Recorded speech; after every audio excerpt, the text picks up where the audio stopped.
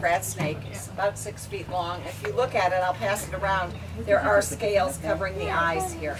So try to be delicate with it. I really want it to stay in one piece because this is pretty impressive if you're looking at it. And when I had it on the front seat of my car, my husband had told me, hey, I brought you a snake skin home from that black rat snake that Tom has in his basement. And I forgot he said that, and the next day when this is all coiled up on the front seat of my car, I screamed. So it does happen to everybody, even if you like snakes. Go ahead and pass that around, but be careful with it. It is inside out, by the way, so you're feeling the inside, right? Okay, now we had, years ago I used to use a different corn snake that was yellow. It has the yellow head. It does have a little head, and it's a narrow head. That's because it's non-poisonous.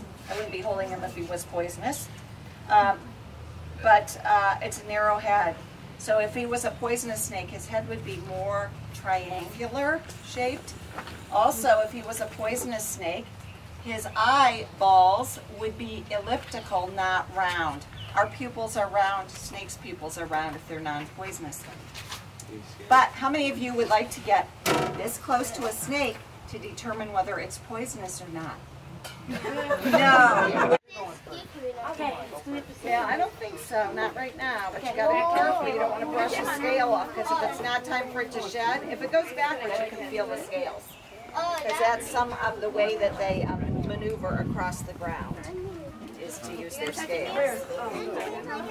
Gina, look at the... What about you two? So there's probably snakes out here real close to where you guys are camping, but they don't like us any more than we like them, so chances are you won't see them. I love snakes. But they will come out in the sun and sun themselves, so... These ones, does anybody know what these are? Garter snakes. They're garter snakes. Yeah, they're both actually garter snakes. The black one is called melanistic.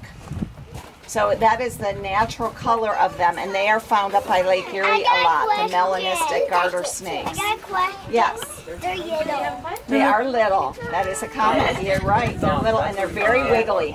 They're very wiggly snakes. They're cute as can be.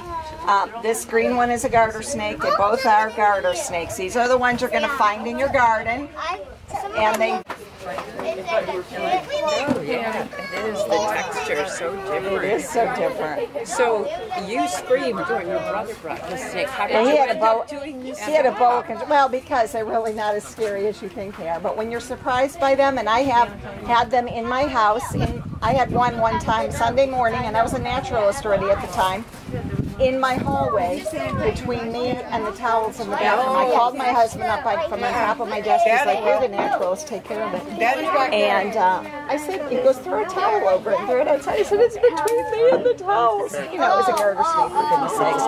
But when you're wearing your nightie, you're in your house, and it's a Sunday morning, it's not even 8 o'clock yet. Yeah. Oh.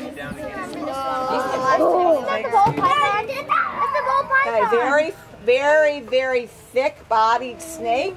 And his favorite thing to do is curl up in a ball. And he's a ball python.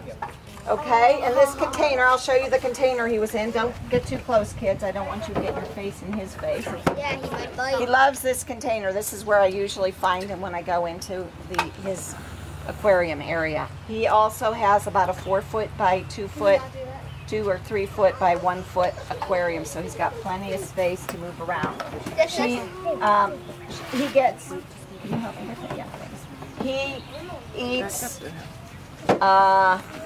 mice, usually. When we got this snake from Cleveland Lakefront, they said he ate frozen mice. Well, that didn't work for us, and he went about 9 or 10 months without any food because he wouldn't eat the frozen stuff, and we were told he was supposed to eat frozen. And then I told my manager, I can't do this anymore. We've got to give him some food that he's going to eat. Went to the pet store. At that time, they were letting you buy mice for food first. They don't sell mice anymore at the pet store for you to feed to your snakes. So it's very difficult, unless you're raising mice, to feed your snakes. Because they don't want to encourage the pet trade. with the snakes that are What exotic about like species. wild mice, like our garage? Yes, exactly, and that's what this guy eats now. Does he? Yeah, my park manager catches mice at her house and brings them in for him, and that's what he eats. So she doesn't like somebody to bring her in a mouse that's dead because you don't know if it's diseased. But when you catch them and you know they're pretty active in your garage, they're probably pretty healthy. So this is a ball python. He's another constrictor. So he squeezes his prey, and what they eat in Africa is rats. So you can see he's got a thick body, so he can take the size of a rat. His mouth can disengage and get 4 times bigger than it is. Now this guy, I believe, has an elliptical eyeball. I can't even see it. I can't tell. So that would should indicate that it is poisonous, but it is not. So there are always exceptions to the rules. Yes. Yeah, this guy is pretty soft. Watch yourself by his face, honey. You got to be careful there. About like, Okay. let's see yourself or like here.